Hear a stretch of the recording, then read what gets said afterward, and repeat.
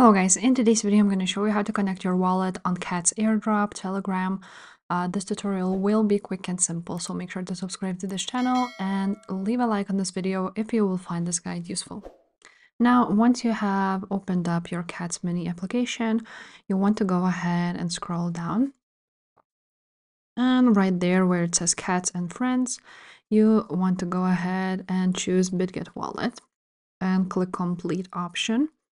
And from here, as you can see, you can connect your BitGet wallet and get 200 CATS. So just click on it, just like so, on the BitGet logo, and then click yes.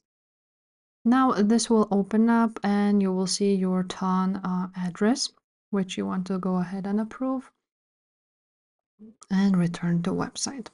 Now it may take a little bit of time for it to load up and approve this, but basically just like so it will connect.